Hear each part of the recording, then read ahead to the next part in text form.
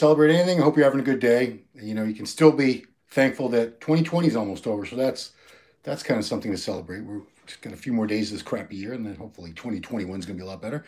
So I wanted to make this video to go over some of the principles, some of the strategies, things I used over the years to transform myself from a guy with average genetics. I started out very young. I'm going to go up front and say, a lot of you immediately, the answer is when you see the question, how I gained over 100 pounds of muscle, you're going to say drugs, drugs. And I'm not going to shy away from that, guys. I'm going to be real. I'm going to be transparent. The last 25 pounds, I estimate, pretty much almost exactly 25 pounds of that 100 pounds plus was due to steroids added on to the natural gains I had made for many years. So I realized recently that I've been saying forever that I started training at age 14 at 95 pounds, but that's not accurate. That's when I started going to my friend Paul Poirier's house after school to his attic, and he had a bunch of weights, and that's when I started training with somebody. But for almost a full year before that, the Christmas after I turned 13, I had asked for a weight set, a bench and weights, and I got one. I think it was Marcy was the company. So I was doing some training already at home for sure. Now I didn't know how to do too many exercises. All I really did was bench press, curls. I would clean the bar and do shoulder presses, but I certainly wasn't doing the whole body routine. I didn't even train legs until I was 18. So I started lifting weights at 13, didn't do anything for legs till I was 18. And of course, they blew right the hell up. I'm going to get to all your questions at the end. I realize that's probably the best way to do it so I don't lose my train of thought. So I'm going to do that. But right now, I want to get into it. Now, when I talk about that, I'm going to turn the volume off on that. So when I started training, I probably was about 90 pounds, maybe even a little lighter than that. Of course, I was only 13 years old. Ultimately, I got to, my high was 245, but that was sloppy. So we go by stage weight. So if I was, the last contest I competed at before I tried drugs, before I started drugs, it's not like I tried them and said, oh, I didn't like those. I kept using them. Was in 1995 in July. I did the NPC Ironman naturally in Redondo Beach, California. I was 181 pounds. So that was my stage weight. I was in really good shape for that show. Very lean. It was the best condition I'd ever been to up to that point in my life. On drugs, I did surpass that condition. So my weight was 181. Now, the heaviest I ever competed on drugs in really good condition was about 205. I'd been 205, I've been 208, but it wasn't quite as good. 205 or so, that was my best look. Very, very lean, shredded. So 181 to, what did I just say? 205, that's about 25 pounds, 24 pounds. That was the difference between training naturally all those years and competing and then going on drugs. So it was about 24 pounds. So if you figure I started out at probably about 90 pounds, and let's say my lean weight was, I don't know, 85 pounds, because I wasn't shredded to the bone at 90 pounds. I was a kid, I was 13. So my best shredded weight was 205, and I'm 5'8", if that matters to any of you guys. But before I get into the drug stuff, because I will get into it, but I spent most of that time, I built most of that muscle drug free. And I don't have awesome genetics by any means. I don't have elite genetics. I'm sure they're better than the average person's. Certain body parts of mine certainly responded much better than even a lot of pros I know. Like my chest always grew. A lot of pros have had trouble building chests that I've known. Quads always grew on me once I started training them. Arms never really responded the same way. Shoulders blew up. My shoulders used to be much bigger actually than this before my joint problems and the arthritis and all that. But just to give you background, how I started, I believe most of it was mental because I was nuts about getting bigger and stronger. Crazy. So before I even had weights, I can remember being probably 10 or 11 years old, probably about 11. And I'd be in my room, and every night before I went to bed, I would do 100 push-ups and 300 sit-ups. I don't know where I got those numbers or why it seemed like that was a smart thing to do. I would do 100 push-ups, 300 sit-ups, and then I would go downstairs. And I knew nothing about nutrition, but I knew milk was supposed to be good. Milk made you grow, right? That's what babies drink. So I would go drink a big glass of milk, like, I don't know, probably like 16 ounces, maybe 20 ounces. And my mother used to get so mad because, you know, we had a bunch of kids. There were 7 of us. We didn't all live at home by then, but she'd say, stop drinking all the milk. She was pretty upset. So that was before weights, but I had already been inspired by. I saw the movie Pumping Iron when I was, I think, 8 years old. It was on PBS late at night, and I saw that, and I was like, "Oh my God, what are these people? They're like aliens from another planet. I want to look like that." Probably even bigger influence for me. I've talked about this before. Was pro wrestling, and I grew up in the '70s, in the '80s, and I started watching pro wrestling back when it was still kind of an underground thing.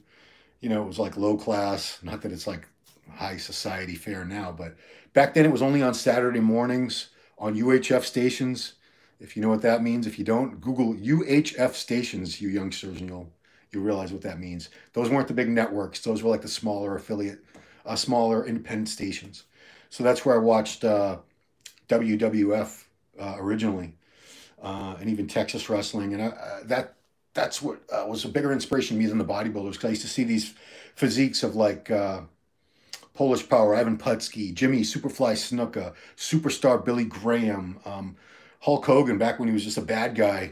This is before he went over to WWF and became like a mega star. Kerry Von Erich from the Texas Wrestling Channel, other show. I wanted to look like those guys. Those guys to me, they were studs. I had to be like that. And I got the weight set when I was 13, and it came with a little manual. I followed along with that.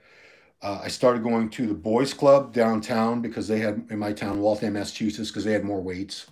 It was always precarious because a lot of the kids from the wrong side of the tracks hung out there. And I remember one time trying to do a bench press. Some kid came up. I didn't even know the kid. He punched me in the nuts. Yeah, it was a rough crowd down there. So, but like I said, when I was 14, I started training with my friend Paul, and I was very consistent after that. I'd say at 13, wasn't that consistent. I remember I hated the pain of it, the pain of the ache and the burn, the lactic acid burn. I used to have this weird fantasy that like somebody could hypnotize me. I don't know if I thought it'd be at night or at some point every day and train me, and I wouldn't know about it and I wouldn't feel the pain, but I would just grow. I just wanted the results without the pain. Later I would come to embrace the pain and develop a much higher threshold for pain, but back then I was still kind of a wuss about it.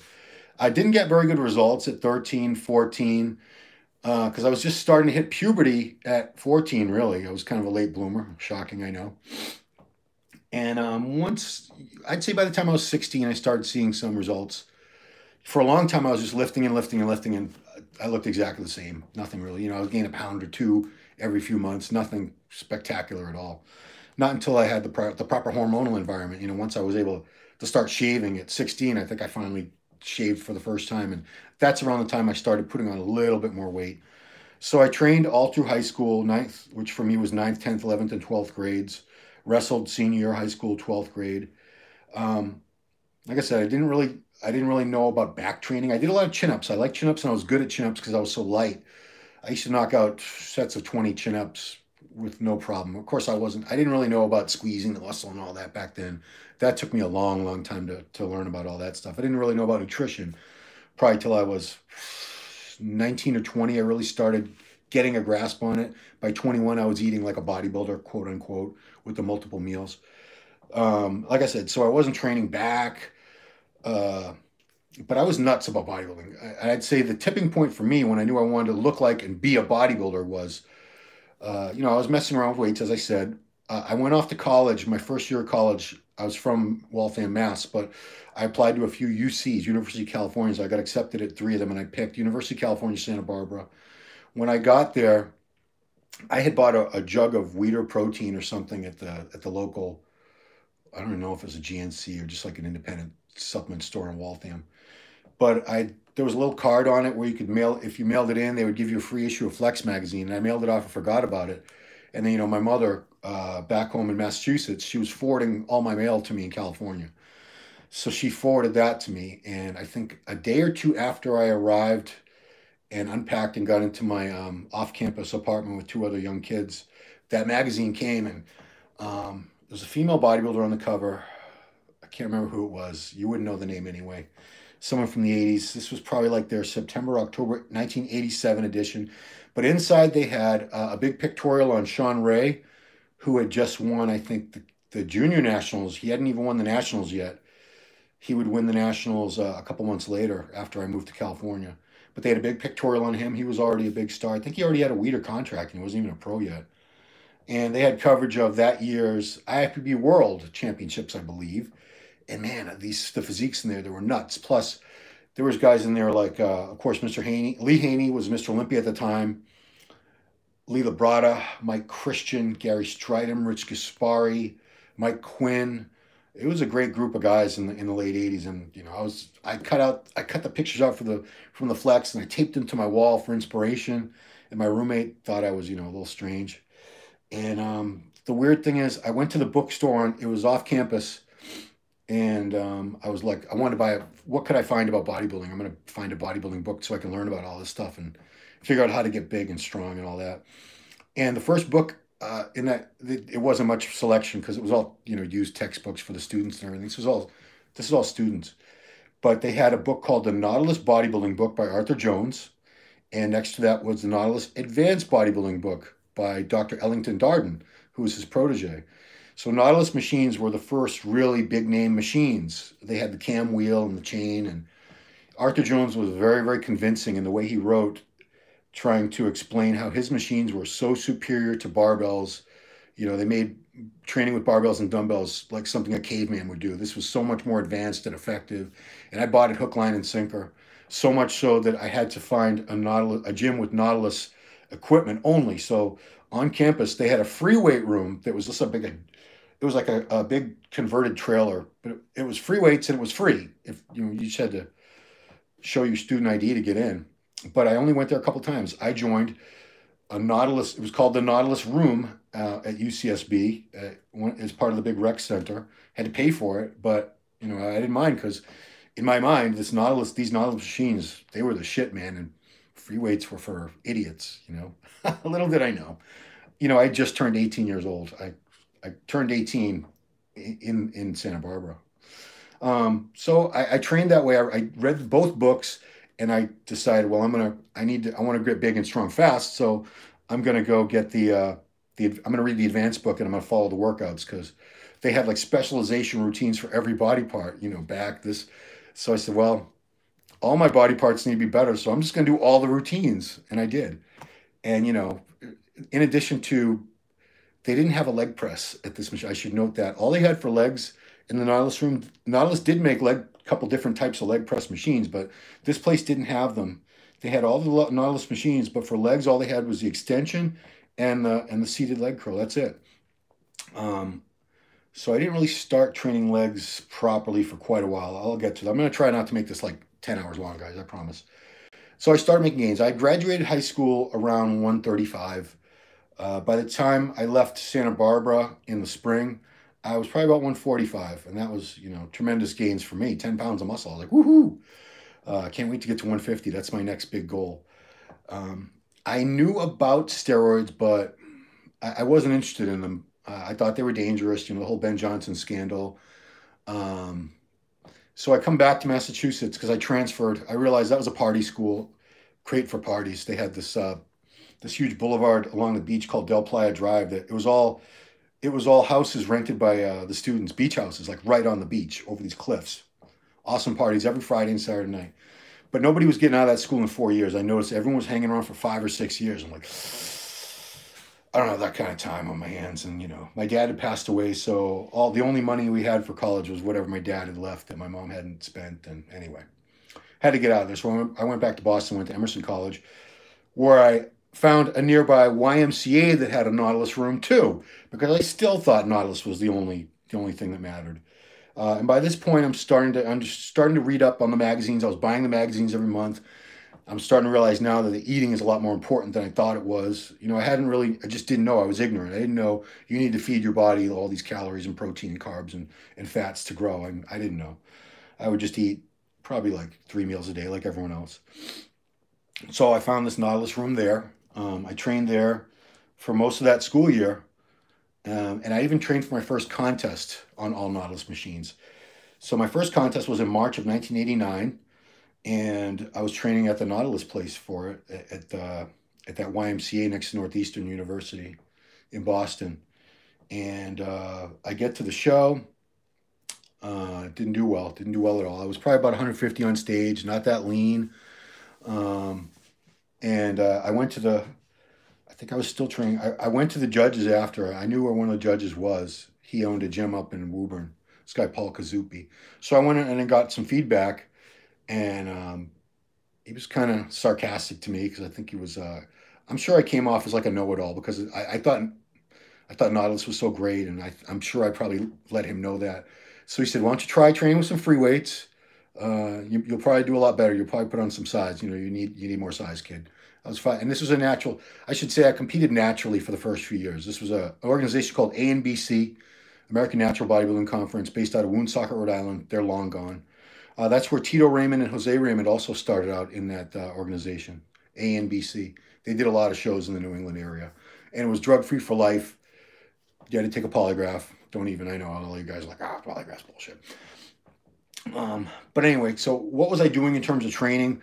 After that, I found a world gym in Newton, Mass that was sort of in between where I lived and where I went to school. So that worked out pretty well. And I started incorporating free weights and machines together. And all of a sudden, I started getting so much better results. Plus now I had access. I could squat. I started doing squats, which I built my legs on squats, guys. No two ways about it. I did a lot of leg presses and hacks, but good God, I did a lot of squats over the years. It's funny when people give me shit now because I don't squat. And when I do, it's not heavy. But, in most cases, if it's a young guy, I could tell him, dude, kid, I was squatting like 500 pounds before you were born. And it's true, I was. So I always trained very, very hard, though. I was like psychotic, like I told you. I was never satisfied. I always want to get bigger, always want to get stronger. Strength was important to me, although I was never a power lifter. I always sucked at the barbell bench press. I sucked ass. I got pretty strong at dumbbells. Eventually I could do 150s on the flat and on the incline for chest with dumbbells for a good 8 to 10 reps, but I was never any good at the barbell. I was good at overhead pressing for some reason. I could do, in front of me, I could do 315 with a barbell by the time I was in my early 20s. By the time I was in my mid 20s, I could do 140s on the seated dumbbell press. But like I said, I was horrible at barbell bench. I could do inclines. I wasn't great. 315, that's okay. It's nothing to write home about. But I trained with a lot of lower reps. I did a lot of 8 to 10 rep sets, but I also like to test my strength. And it wasn't so much to test my strength as I was trying to get 8 to 10 reps, but I wasn't really strong enough. So a lot of my sets ended up being 3, 4, 5 reps. I did a lot of sets like that, and I probably did a lot of damage to my joints because I didn't warm up much at all. I had this idea in my head that if I spent a lot of time warming up, I would expend too much energy, and it would sap my strength for the heavy sets. So I would warm up. I think I would just do like one warm up set.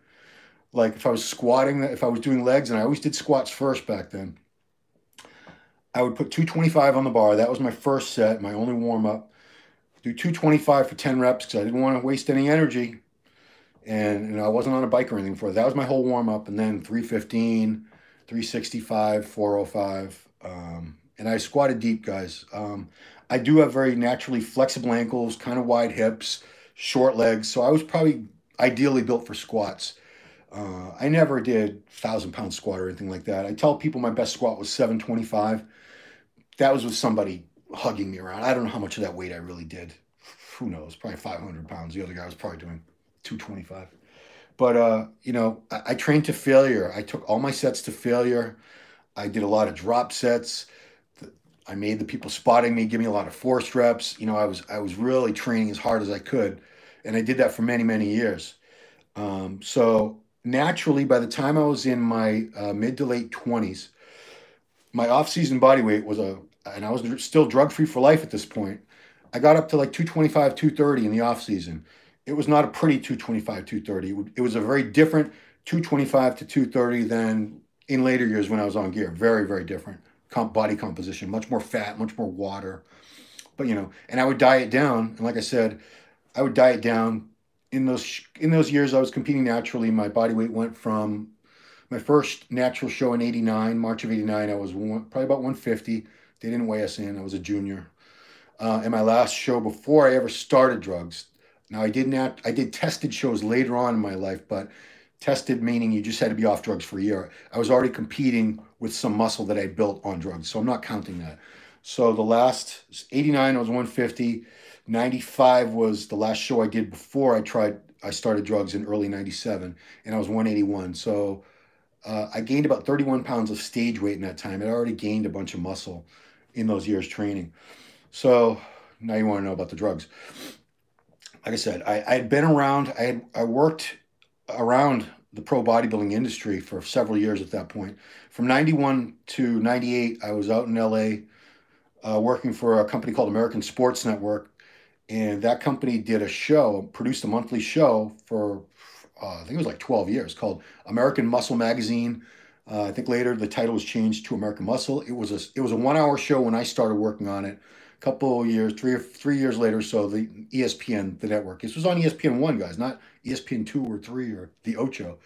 They cut it down to 30 minutes. We also did live event productions. Lou, my boss, Lou Zwick, he put on his own shows called Muscle Mania and Fitness America Pageant, which are still around today.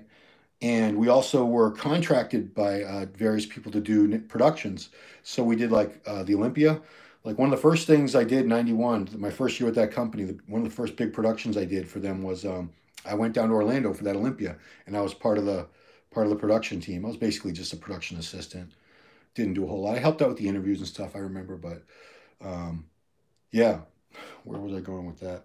So I was around the pros and everything, and I started to get an idea of, okay, well, these guys, they are different. They do have different genetics, but I could also see the drugs made a big difference because I saw some of them when they were off drugs, and then I saw them when they were on drugs. It was a very dramatic difference, just the way the muscles looked, and some of them would lose a lot of size. So, I was a hardcore, holier than now natural bodybuilder for a long time. I wrote for some natural magazines. I wrote for Ironman magazine, and I was always really I was kind of preachy, I think, at times about steroids. I was so against them, and I never thought I was going to use them. I never planned on using them, but after years and years, I started thinking maybe I'll just do them once. And one of the tipping points was in '95. That last natural show I did, the guy that beat me was a guy named Carl List, trainer. He was a trainer in Gold's Venice. His older brother Arnie, or was he older? He had a brother Arnie List that was a high level national competitor for many years. Or for a few years anyway. They're from Vermont. Carl had been on drugs before.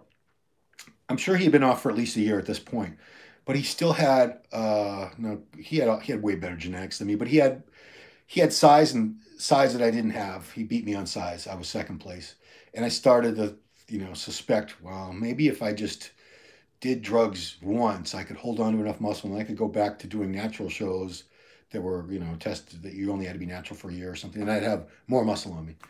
So I got Sustanon. They were already loaded. You got them in Mexico. They were Organon Sustanon. They came in Readyjects, 250 milligrams in a little glass amp with the needle separately. So you just assembled it. You screwed them together, and it had this like the needle on it was this 18 gauge. I call it a harpoon, and it was the smaller the number, the bigger the hole of the needle. So like a 25 gauge, 30 gauge. That's like a 30 gauge is like what a diabetic would use, an insulin needle. 25 is probably the smallest needle. 25 gauge that you can put steroids in. I know some of you guys use insulin needles. But anyway, it didn't even occur to me. I had no idea that you could swap it out for a smaller, a thinner needle, because these things would leave these gaping craters oozing blood. And sometimes the gear would come out too. But anyway, so that, and I got a veterinary nandrolone, deca called norandrin from Mexico. It was a big jug. It was a 50 milliliter jug. And I think it was only 50 milligrams per mil because it was meant for animals. And you can give animals a ton of oil. They're not going to complain. So I had to push a lot of oil in just to get. So I think I was doing one Sustanon a week. My first cycle was one Sustanon a week and enough of the Deca to give me, I think it was 250 or 300. I think I tried to make them the same. Made pretty good gains on that first cycle. I can't say how much I gained because I was watery and puffy. So if I gained 20 pounds, it might have been 10 pounds of muscle, which, you're always going to probably make your best gains on the first couple cycles you ever do, because after that, your body sort of gets used to the drugs a little bit more. It gets accustomed. You build up a tolerance over the years. So anyway, did them. I kept doing them throughout, off and on. I would do like 8 weeks on, 8 weeks off. And I did that all through 97. I competed in my first show on gear on July 4th, 1997 on Muscle Beach. Took second in the super heavyweights, which at that show it's not the same weight. It was like anything over 185 was a super, and I was 204, and I got beat by my chiropractor, Rich Sage. I know you're out there, Rich. His son Steven follows me on Instagram today. What's up, Steve? If you're watching, so that was the beginning of gear for me, '97, and I didn't compete again till I was back in Boston. I did the 2002 New England. Was 212 the night before weigh-ins. Took a couple diazides, weighed in at 202. Uh, if you ever see on my Instagram, Ron Harris Muscle, I do post a lot of pictures where I had the blonde highlights because that was that show, the 2002 New England, and it was one of my best looks. My body was, I don't know the exact cycle if anyone's going to ask me that, but it was basics. It was like tests up until I did tests, a 16-week cycle, I think. And at the end, I swapped out test for Tren. I was using Winstrol tabs, probably Deca. Uh, didn't I think I used Clen for that? If I don't remember, guys, it's not like I'm trying to be evasive. It's just I don't remember. It wasn't anything special. I didn't have GH or insulin.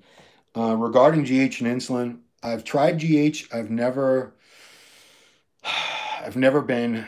I'm too cheap to use it all the time because I don't want to use the generic stuff. I only want to use pharma, and I've used it a couple times. I think I got a little fuller, but I only used the longest I ever used it for was like 2 months. And it does take months and months, everybody says, to really see the results. Insulin, I used one winter. So that was the winter, I believe, of 2013 going into 2014. Hit an all-time high in my body weight of 245 at 5'8". But it was a sloppy, messy, nasty-looking 245. But what's been consistent in the training, I trained hard. I took sets to failure. Um, Always did a lot of basics. The only full deadlifts I did up until I hurt my back, but I did a lot of rack deadlifts. I did tons of barbell rows, dumbbell rows. I used to love dips, weighted dips. I used to do those easy with 2 plates, 3 plates for a couple shitty reps. Chin ups, like close grip chin ups, especially I could do those with 245s on. Um, I wasn't about strength at all, really, but I had my pride. I was a young guy, and I did want to be stronger. Didn't want to be seen as like that guy that had the big muscles but couldn't lift anything. And, I never got that big, obviously. I'm not the size of a pro. I understand that. The pros like at the Olympia level. I'm somewhere between your average gym rat and that. I'm a lot bigger than the average guy in the gym. I'm built a lot better, but I'm not built like the guys on the Olympia stage, obviously. So anyway, now I'm going to get to some of your questions because you've been very patient with me. It's my mother. Did you use gabergoline for lower? No, gabergoline. I've never used it. No, there's a lot of things I've never used. It's not that I have anything against them, just kind of lazy. So I've never used cabergoline ever. So can't answer that one. Days. Oh, you asked that twice in a row. Don't usually come across MD seem about out to run. Should seem his 20s. I don't know who you're talking about. Yeah, some of you guys don't speak to him. Don't speak to people about legitimate questions. I don't know who you're talking about. Nautilus is awesome. Yeah, I mean they made some great equipment. They still do PPL routine. Yeah, I still train SARMs. I've tried them. I wasn't that impressed. The way I train now is push-pull legs. The routine that I use most of the time I've been training is your typical bro split, like chest and triceps, back, take a day off, shoulders and biceps, legs, something like that. Usually, for many years, I trained 4 days a week. Monday, Tuesday, Thursday, Friday. But now I like training push-pull legs. It's a quicker, I don't do as much for each body part, obviously, but I train it more frequently. So everything gets hit every 4th day. I enjoy it a lot. I don't know, there's no magic routine. If you find one that you like and that works well for you, keep doing that, guys. Dope. Good. What else we got here? Big fan from Egypt. Well, you got a great Mr. Olympia champion there now. Can you not use insulin on pro level? Of course you can. They all use insulin. Most of them. I shouldn't say all. Most of them do. What I use for lowering prolactin? Nothing. I guess I didn't worry about it. I wasn't aware that was going to be a problem. I never got gyno, and I think that's luck because I've only used aromatase inhibitors. For years I would do Clomid after cycle for PCT therapy. Last couple shows I did, I used Aromacin in the last 4 or 5 weeks because I found my lower body would get a lot harder when I knocked out my estrogen. Like my glutes, I couldn't get my glutes to really come in without doing that. But as far as prolactin, I never worried about it. I never took anything during my cycle. A lot of guys would take Nolvadex. I would do Clomid and Nolvadex after cycles, but I never did them during. And I did plenty of tests. I've heard Greg Valentino. He had a theory that because he had small nipples, and he said he never used anti-estrogens and he never got gyno. He thinks the bigger your nipples are, the more susceptible you are to getting gyno. There might be something to that. I mean, it sounds crazy, but it's so crazy it might be true.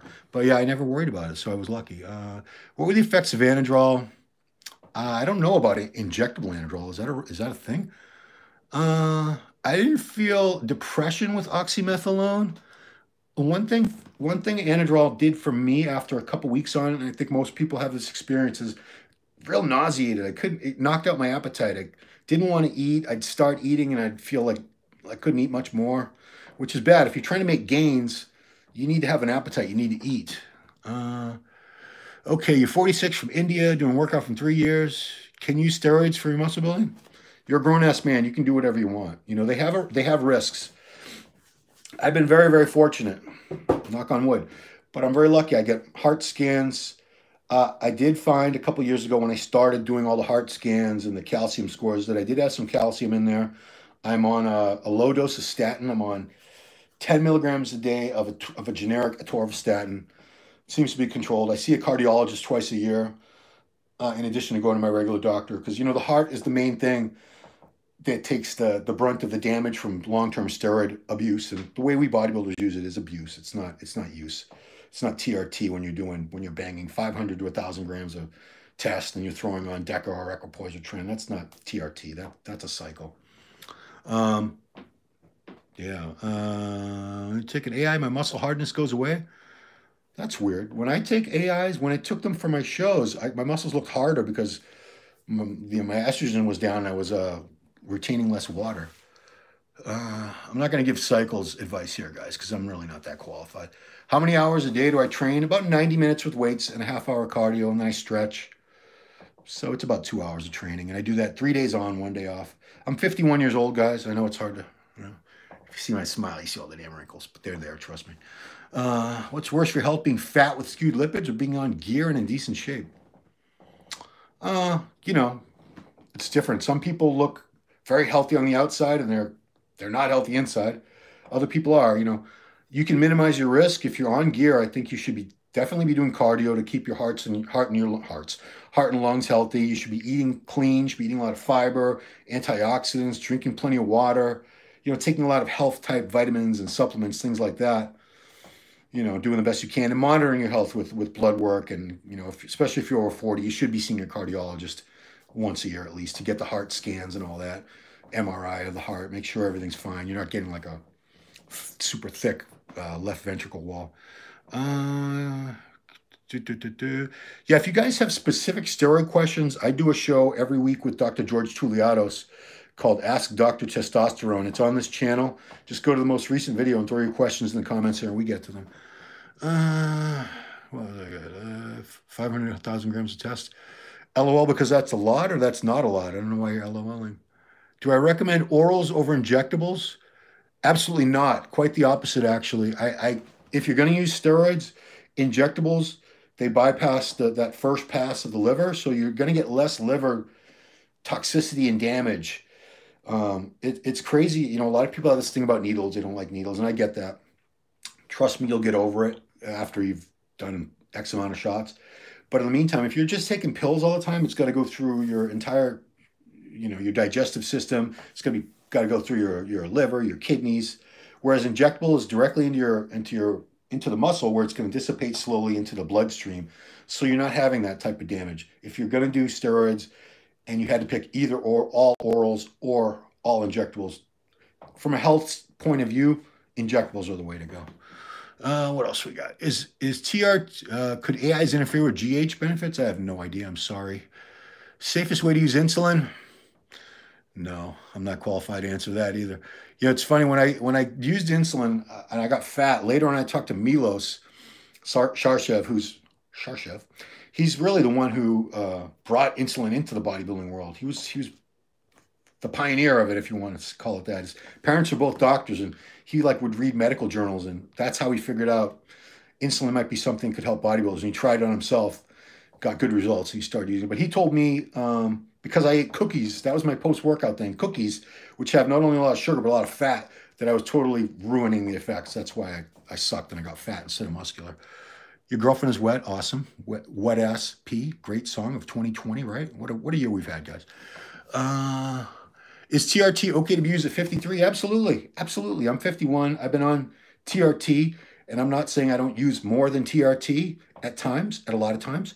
But if you're over 50 and you feel your libido's gone down, your energy levels have gone down, you're losing muscle mass even though you're still training, get your hormone levels checked, guys. Go get your free testosterone, your total testosterone, your SHBG, get all that checked because men's health is a legitimate field of medicine now. Dr. Thomas O'Connor, who I do occasional shows with, we used to do them every week, Ask the Anabolic Doc. He does that. That's one of his main things. He treats men for uh, hypogonadism. Low test levels can either be genetic or they can be brought about by steroid use, and that's if you've used steroids for many years, your body's never going to produce it inadequate amounts again, except in some rare cases. Some guys I've talked to, yeah, I'm still making plenty of tests. God love you. But if you need it, if you feel like your test is low, get it tested. And there are doctors. There are plenty of doctors, endocrinologists, or your regular primary care physician. If not, look up Men's Health in your area. You'll come up with some places. Obviously, there's tons of life extension clinics in places like Florida, Arizona, Palm Springs, California that especially now with telemedicine, you probably won't have to ever see a doctor. They'll just have you do some blood work at a local, like Quest Diagnostics or whatever. But yeah, if you're 53, your chances are your test is much, much lower than it was in the peak years of your late teens through your 20s. It's probably down significantly by the time you're 50. Get it. TRT is just to bring you to high normal levels. TRT is not to get you jacked like a bodybuilder. It's so you can feel more energy again, have a better sex drive again, just feel better. Why not? Why would you want to feel worse? Let's see. Thank you. Do some research. Sayed how many calories a day? When I diet, I used to keep track. Obviously, I haven't competed since 2013, but I used to average about 2,000 to 2,500 a day, I think. I never went too much higher than that or too much lower. And how many grams of carbs do I eat a day? It averages probably about 400 or 500. I take in about 300 to 400 grams of protein. I'm 51. I don't eat as much as I used to. The volume. I try to stay leaner and lighter. I feel better that way.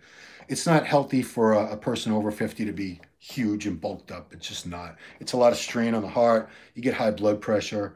I'm a lot more concerned with health and longevity now than I was when I was younger, obviously, because I have had friends and people I've known that are my age or younger that are dead now. Heart attacks, cancer. You just become, as you get older and you start losing a lot more people, like almost my whole family's gone. Parents, grandparents all gone, all my aunts, all my uncles, a sister, cousin. You lose so many people, you become a lot more aware of your own mortality. You realize, I'm going to die someday. What can I do to make sure that that's later rather than sooner? Anyway, let's see what else we got here. How many calories? Sarshev, insulin guru, Triple H. She thinks you are a sexy man. Sorry, are you talking to somebody else? Did Rami inject his legs to get them that massive? I don't think so. I don't think he did. No, I think Rami has awesome leg genetics and he trained him very hard. I've gone on record several times saying I think Rami should downsize his legs a little. I think he'd have overall much better flow to his physique because his arms are awesome. Don't get me wrong, but they're not like his legs. His legs are just like, geez, they're so big. I think he could downsize him. I think he did downsize him a little bit for this Olympia. I think because his waist was tighter. I think his quads came down a little bit. His shape, to me, his lines, this is the best Rami I'd ever seen for sure. What else? Brent Byers. Yeah, you're being a troll. Okay. All right, I'm going to refresh one more time to see if there's any more questions. If not, we're going to call it a day, guys. Where did the live stream go? There it is. Brent Byers, you're being a troll. I just want to make sure I got all your questions, guys. Best carb to cut weight on. You know, we all respond differently to different foods. Like if I tell you eat rice and that doesn't agree with you, or potatoes or something, that's not for you. I always dieted on white rice. I tried brown rice. It was just, I didn't like it. You have to chew it forever. It's like rubbery because it still has the husk or something on it, right? Carbs, my carbs when I dieted would be oatmeal in the morning for my first meal. And the carbs for the other meals would be sweet potato, sometimes red potato. I would usually bake them, and white rice. Yeah, I didn't have any other carbs. And, vegetables. I used to have raw broccoli. Ugh, God, gave me the worst gas. Best carb to cut. Bulking can use Trinase and test propionate. Of course you could. Yeah, if you can't bulk, if you can't gain weight on test and trend, man, you need to find something else to do because you're probably not going to make many gains. What else? Did I miss anything? I'm going to check THT. What's THT? I know I should know that, right? What's THT? I don't know what that means. Sorry, guys. If I can't understand the question, I'm not going to answer it. Do I think Phil Heath will be back? I don't know, man. I don't know. I don't know if part of me wants him to come back better, like redeem himself. He looked pretty good, but the midsection was still an issue, and I don't know if he can fix that. If he can't, I don't want to see him come back again like that. But who am I? I don't know. I'm supposed to talk to Hani Rambod soon. I definitely want to ask him about that, what he thinks the issue was, because it was enough to knock him down to third. Let's see what else we got. How do you shrink blocky waist? If it's a bone structure issue, look at where your hip bones are. See? Okay, look at that big gut. Your hip bones, if your hips are this wide and that's the bone, you're not going to make your bones shrink. If it's an issue of you have a blocky big gut or something, you can reduce that. That's a totally different situation. But a blocky waist, if it's genetically blocky, like, genetics are so critical in bodybuilding. In all the divisions, you want to have wide clavicles and a narrow waist, and that's just your bone structure.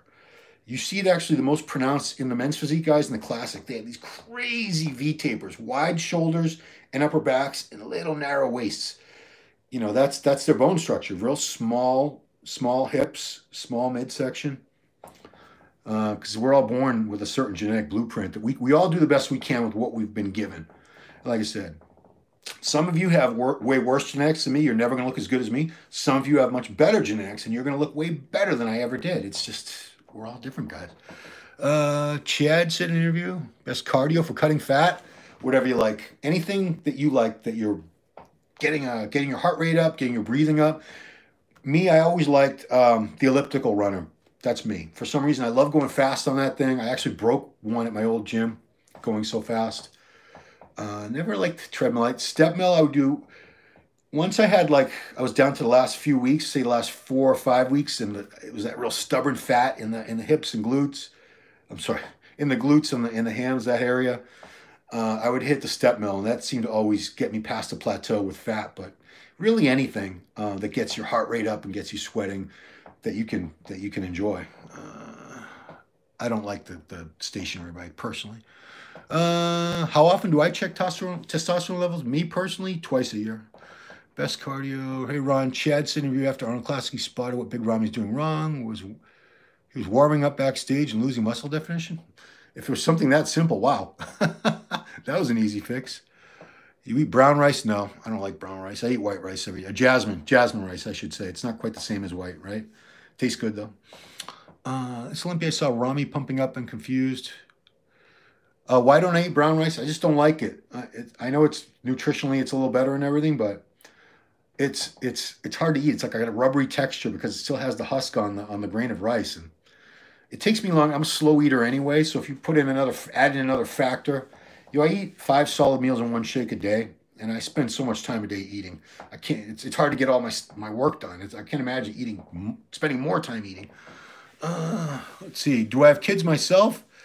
I have a daughter she's 26. She'll be 27. She's Marisa, Groove Baby with 2 Y's at the end on Instagram. She's a DJ. Not into fitness. My son, Christian, he's 21. He goes to the gym. I've actually been taking him to the gym since he was like 12. He hated it for the first few years. He's starting to like it now. Um, doesn't have quite the drive. He's not crazy like I was. And I mean, crazy. I'm not trying to put down mental illness. I'm just saying I was like obsessed. Like he wants to be bigger and everything. He likes to be stronger. He wants to look better, but he's really not willing to torture himself and suffer the way I did. To me, like once I got into it, no amount of pain was too much for me. I would do all drop sets, supersets, forced reps. I would go to like my eyes were bugging out of my head, veins are popping out of my. I was just that's me. Blood work. Can you lose weight naturally eating carbs like rice? Yes. Merry Christmas. Thank you. You too. Why not brown rice? Don't like it. When I train first thing in the morning, I wouldn't, to clarify, I do train in the morning, but I always have a real good breakfast. I've only trained on an empty stomach a few times in my life, and it sucked. I hated it. Had no energy, couldn't get a pump. It's better for fat burning, it's better for releasing growth hormone, but your workout will suck. You're not going to make gains that way. Trust me. That's my opinion. Because so my breakfast every morning it's the same freaking breakfast every morning. It's 4 whole eggs, usually scrambled. Sometimes I'll let it sit there and then fold it over and put some cheese on it and make a little omelet. But it's 4 whole eggs. It's a bowl with 1 cup of dry oats, and then I put right now I put the greens product from not Fade Out. That's Redcon makes a product for greens. Oh, I can't remember what it is. I put that, and then I put a scoop of collagen, and then I put some blueberries, and I have a cup of coffee with some extra protein powder in that. So my breakfast is pretty substantial. It's probably about 70 grams of protein. It's a lot of protein. It's probably about 200 grams of carbs, probably about 30 grams of healthy fats from the whole eggs. It's a big breakfast, and then I typically start training right around 90 minutes after I finish eating.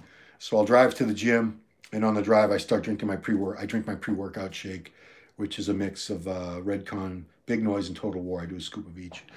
What else we got? Jess Rodriguez, yeah, he can be top 6 for sure. What happened to Juan Morel? He posted, I think he took last. Now, Juan and his wife had this successful cookie business called My Cookie Dealer. Oh, these are the most delicious cookies. They're so successful. The company grew so fast. They were one of the sponsors of the Olympia weekend this year. They had like samples all over the place. The company is blown up. I think they have like 45 full-time employees. So it's been a lot of work, I'm sure, to grow that company so quickly. And Juan was saying, he wasn't getting a lot of rest. He's got young kids. I'm sure he was putting a ton of time into the company to make it even, to handle everything. And he was training twice a day. It was just too much. You could tell his body looked tired. Didn't have that fullness and pop. I don't know if he'll be back. He's still capable of very strong showing at the Olympia, but I think it's obvious to him he can't really do the business side with My Cookie Dealer business and prepare for something like the Mr. Olympia at the same time. Do I work each body part once or twice a week? So I do push-pull legs 3 days in a row and then 1 day off. So the push day is chest, shoulders, triceps. The pull day is back, traps. I don't always work traps. Rear delts and biceps, and then legs is legs. And then I take a day off and I do it all over again. So every body part of mine gets hit every 4th day. Some weeks you don't see an improvement. Oh yeah, no, you're not going to see, progress is never linear. It's never perfectly linear. When you first start training, the gains are pretty steady because it's very new to your body. Your body has never had this kind of stimulus before. So it has to adapt, and it does that by growing bigger and stronger. The muscle fibers, they multiply, they get thicker, this and that. But I need a drink, guys, sorry.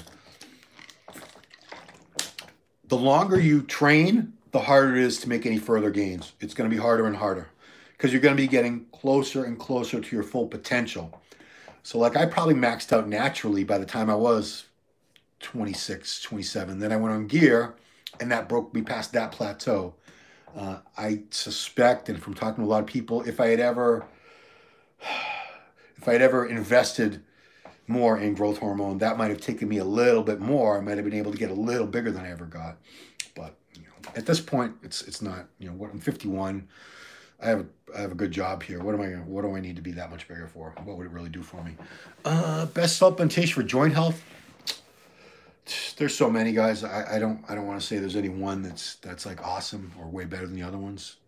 a good joint formula. I honestly don't know, to be honest. To be honest with you, I don't know how much those joint products help. Once the damage is done, like I have osteoarthritis in both my shoulders. I don't think there's a supplement in the world that's gonna, I need a shoulder replacement on this one. There's no supplement in the world that's gonna grow back. I wore out the cartilage in between the bones. That was completely gone years ago. It's been bone on bone for probably like 15 years at this point. I had my first surgery. I've only had one surgery there. I had surgery there in fall of 2011. It was called a decompression, and they just went in arthroscopically and they scraped out more room in the acromion. So there was a little more room for the ball of the humerus up here to move around, but I still need a new shoulder. Can you still make gains after age 40? Be honest, brother. It all depends. When did you start? And have you used gear? If you started training it when you're like 15, it's pretty safe to say by the time you're 40, you've made all the gains you're going to make. Now, have you used drugs? If you haven't used drugs and you're 40 and you go on drugs for the first time, you're going to make new gains all over again. It's going to start over, and then those gains are going to slow down and stop. Otherwise, we don't have 1,000-pound bodybuilders walking around. There seems to be an upper limit. Even the biggest guys, the very biggest guys, are in the 300 to 300. Rami was like 350 in the off season, I think, at one point. But typically 300 to 320 is the very upper range for how big a bodybuilder can get, even in the off season, and dieted down. Anyway, but yeah, you can make gains. It's not so much your age; it's your training age. So if you're 40 years old and you're just starting to train now, you're going to make great gains. Will you make the same gains as if you'd started training when you're 18 or 20? Probably not, because you probably don't have the same hormonal environment. You probably don't have as much testosterone and growth hormone in your system as you used to. But you're still gonna make great gains, and then, like I said, you'll get, and then that's eventually going to come down to a crawl. Then, if you want to introduce anabolics, growth hormone, whatever, SARMs, I don't know, you'll get past that. What's the size of Rami waist? I don't know. It's smaller than it used to be. That's all. I think of arachidonic acid as something. You know what? I'm going to try it. I've never tried it. I did that interview on this channel with he's not a doctor, I'm sorry, Bill Llewellyn, who writes the anabolics books, which are pretty much the ultimate authority on steroids, with drug profiles and pictures of how to spot counterfeits. It's in the 11th edition now. It's like 832 pages. It's called Anabolics, just 11th edition. So he makes a product. He also has a company called Molecular Nutrition, and he has an arachidonic acids product called X Factor.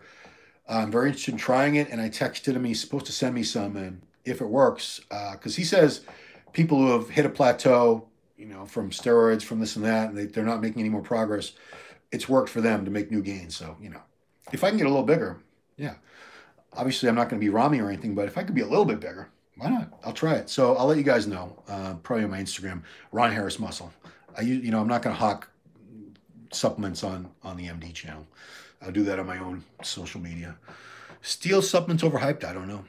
33-inch waist? Yeah, probably. Still free weight squatting in the training? No, I don't do much of that. If I do, I don't go heavier than 225.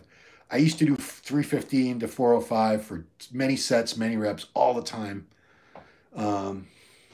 Typically work, my typical heaviest sets for many years, I would do like 315 for 20, 365 for 12 or 15, 405 for 10. If I was feeling super strong that day, I would do like, put a quarter on, so that's 455. So I used to do a lot of squatting, but now it's really my lower back. I do have some knee pain, and my quads, I've had some minor quad tears over the past 10 years or so.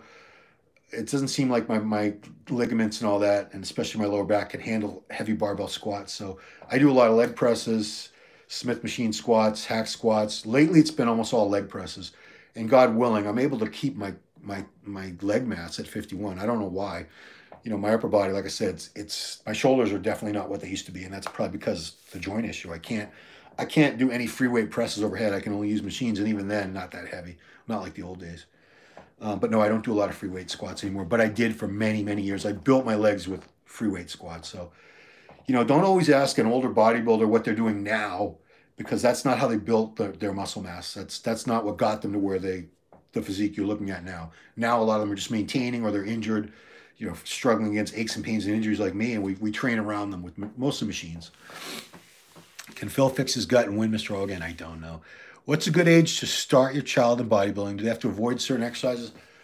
I would have, a kid of any age can do like calisthenics, pull-ups, chin-ups, sit-ups, jumping jacks, like stuff they do in military or law enforcement boot camps, basic training, academy type of stuff. I wouldn't personally start my kid on weight training until they were starting puberty. And my son was 12 and he's half Cuban, so he was into puberty. He already had looked like a little smear of dirt on his upper lip. Do I bare knee when squat? I've had knee wraps. I don't like them. I had more knee pain when I was using knee wraps than ever. And I was probably putting them on too tight and compressing the patella up against the whatever the bone behind it is. But I don't like knee wraps personally. I know some people swear by them. I did find that you could go heavier, but that's like Dorian Yates used to. Someone asked Dorian, "Why don't you use knee wraps? You'd be able to squat heavier." And he said, "I could put a big spring up my ass and squat heavier too, but I'm not going to do that." So I don't think you necessarily have to train so heavy if you can't get a good with squats. I feel if you can't get like a good 8 to 10 reps, deep reps on your own without struggling. I shouldn't say without struggling, but if you can't do that, you don't need to start wrapping your legs to do more and more weight. What's the point? You're not a power lifter. Or maybe you are, I don't know. What else we got? Benz. Are they bad? Are benzos bad for muscle building? I suspect they are, but I'm not really sure. Of course you can win. Do I have knee when squatting? Best exercise for increasing arm size. If you find out, tell me. Yeah, that's been the bane of my existence. My arms never responded the way everything else did. Unfortunately, I have great genetics for pecs. See the size of these fuckers? And I don't know why. And my quads, my shoulders were pretty big. They responded well. My arms, not so much the biceps. My biceps are okay. They're not terrible at all. I'd say they're mediocre. And when I'm really lean, they look good because they have splits and veins and details in them. Especially I have a lot of detail in these weird areas, but triceps never responded that well for me. But I would agree the best exercises are probably the basics: dumbbell curls, barbell curls, preacher curls, machine curls, skull crushers, weighted dips, close grip bench presses. Don't ever think there's like a best exercise. If you find an exercise that you really feel a good connection with the muscle and the muscle gets pumped and tight, sore the next day, don't worry that nobody else says this is a great mass builder. You keep doing that exercise because we're all different. We all have different structures and leverages. You might find some exercises that are so good for you, not so good for other people. And other people might have exercises like the barbell bench press. Like I said, not only wasn't I good at it, I wasn't very strong at it, but I didn't get the best connection. I always felt a better contraction, got a better pump using dumbbells and hammer strength machines. So that's how I built my chest. I didn't do much barbell flat bench. By the time I was like 20, I think I was done barbell bench pressing. I said, I hate this. I'm giving up on it. And I just went dumbbells. But what else? Increasing arm size. You're a hard gainer? There's not many people that are actual hard gainers. Let me say that right now. A lot of you people who think you're hard gainers, I used to have that mentality too. I thought I was a hard gainer. There are not many people that gain muscle mass super easy. The easy gainers, there's not many of them. There's not many people that have a really hard time putting on muscle either. Most of us are in the middle. Most of us have an average ability to put on muscle mass. No better or worse than the other guys. So if you keep training, you're consistent with your training, your eating, and your resting, you'll make gains over time. You're not going to look like the guys on the Olympia, the Arnold stage because they're genetic freaks. But you're going to look a whole lot better than you did before. I'm just going to do a couple.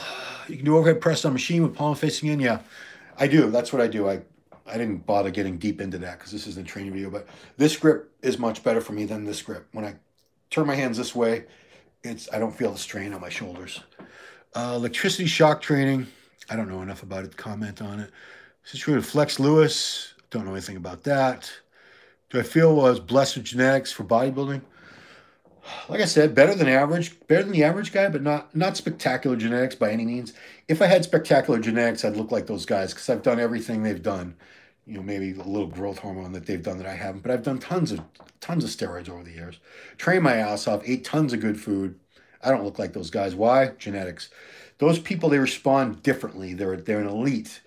they're in the minority. They're special. They're genetic freaks. Their bodies respond differently to the training, to the food, to the drugs. They have a different look to them.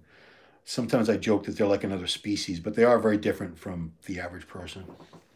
New Bedford, great whaling. How many meals a day do I have? Any target for water intake? I probably do like two gallons of water a day, but I don't count it. I just drink with my meals and between meals. Get plenty of water. 5 solid meals and 1 shake is what I do. Situation, feel you're blessed. Should Breon go to 212? That's up to him. I'd like to see him fill out and see how good he could be as a 212 now. Just like George Peterson, I think Breon, a fuller, bigger Breon would be a hell of a 212 bodybuilder. I think he'd do very, very well immediately as a 212. Post-workout routine, eating or drinking wise. Okay, so when I finish training, I go stretch for a few minutes, and then I have 2 Rice Krispie treats, the little bars from Costco. It's only about 40, 50 grams of sugar. And I either have, if I'm going to be eating very soon, like if I'm going to be eating very soon, I just do the essential amino acids. I do Grunt from Redcon. If I'm going to be not eating for a little longer, the shake will be whey protein isolate. Sometimes I'll even mix that with like a blend. So it's whey protein and like a casein together. But it's a shake, and then usually about 90 minutes later, if I'm just having to eat the essential aminos, I can eat sooner because it goes through me quicker. But after that, it's the same meal every time. It's chicken breasts from the Chicken Pound. Yeah, buddy. Chicken breast and white rice. I do about 8 ounces of chicken and probably about a cup and a half. Depends. I eat more carbs after a back workout or leg workout, so it's probably like a cup and a half normally, then 2 cups on the leg or back days. Should be on post workout. What do I think of post workout cereal? Yeah, I was eating cereal too. Before the Rice Krispie, I was doing like Fruity Pebbles or Cocoa Pebbles or Lucky Charms. I think you just want sugar. You want a lot of sugar, simple sugars. Cereal is good too. I've been doing Rice Krispie treats because they're prepackaged. They're just so easy. The cereal, I had to sit there with a spoon, and it took a lot longer to eat. I'm trying to get out of the gym and get home, back to work. What do I do? Think post-workout, Kai Green comes back and he plays top 5? Probably. All right, guys. I'm going to wrap it up. Geez, I've been yapping for well over an hour. It's ridiculous. So I appreciate you guys watching. I hope this was helpful. I hope you learned something. If you have questions, further questions, leave them in the comments. I will get to them and answer them. The ones that I can answer. If I can't, I'll let you know. So I appreciate you guys watching. Have a happy holiday. Stay safe. Looking forward to a better 2021. With hopefully we can put all this COVID nonsense behind us and get back to real life. Appreciate you guys. You know, without you guys watching these videos, I'd be in big trouble. So that's it. Thanks for watching. Talk to y'all later.